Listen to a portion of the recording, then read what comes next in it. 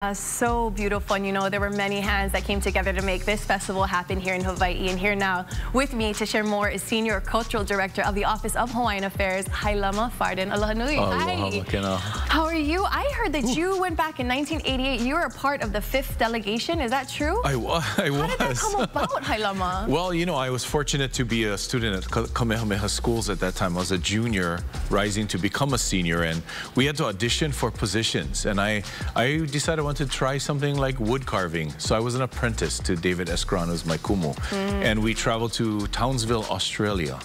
And that's where the 5th Festival of Pacific Arts was held that year. Right, and just to see it, I mean, I want to just mention this morning, watching like literally just how beautiful it was to see all the va'a come in at Kula. Were you able to see just... I watched almost all of it. And in between work, you know, I had to sacrifice and stay back in the office to do work for other events and other work that we're contributing to. But, you know, you cannot help but feel that emotional connection. This is your family coming home. This is your ohana. To see groups like, even folks like Rapa Nui that we don't get to interact with much. They speak Spanish and their language, Rapa Nui, and we speak Hawaiian and English, but we can communicate because Rapa Nui is close to Hawaiian.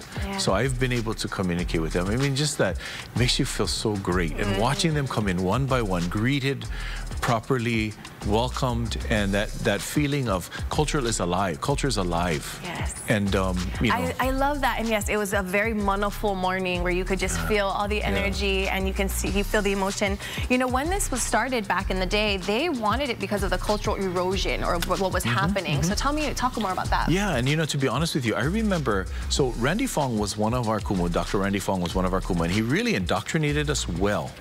Where we're going, why we're going, what we're gonna do. We spent months in preparation.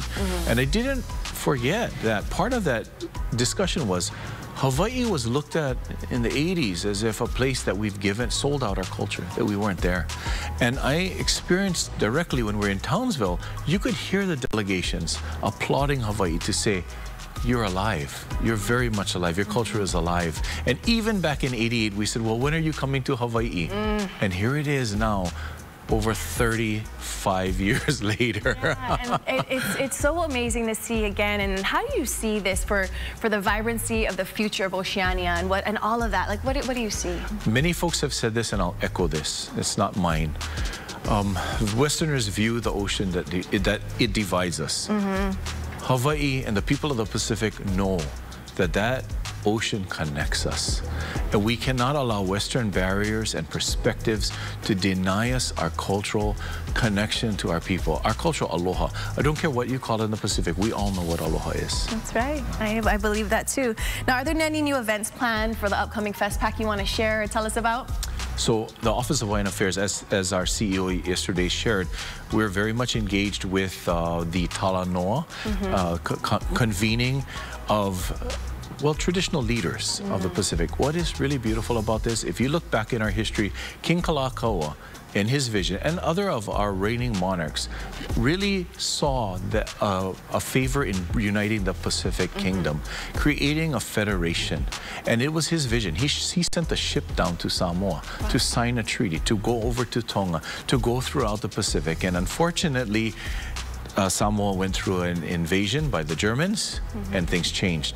But imagine, Kalakaua's vision of over 150 years ago is realized now with the arrival of those va'a here. For the first time, as many high-ranking ali'i are going to be gathered here in Hawaii, honoring that legacy of King Kalakaua. Gosh, that just makes me so, I mean, and there are so many events, everyone, that are just surrounding FestPAC, as it's affectionately called. Are there any through the weekend that you want to recommend for people to go to? Well, I would make sure many. You're at the Festival Village. They go there. It's going to be beautiful. I would say any event that you're able to attend and go on FestPACHawaii.org. Please make some reservations and sign up, register, and be there. Be present. This is historic. As the person from Rapa Nui called out all the islands to come here. So if you're from Hawaii to Ni'ihau, if you have the ability to get on a ship, a boat, or whatever you you want to go and a plane and get over here and be a part of our culture. And literally get out of your head and get into the culture, right? Absolutely. It's a and feeling. talk to the people. I love that so much. Hailama, always an honor to speak with you. Thank you. Thank you so much. We have a lot more coming up on High Now Daily after this. Yeah, this morning was incredible. I look, even now, just like all the cultures, all the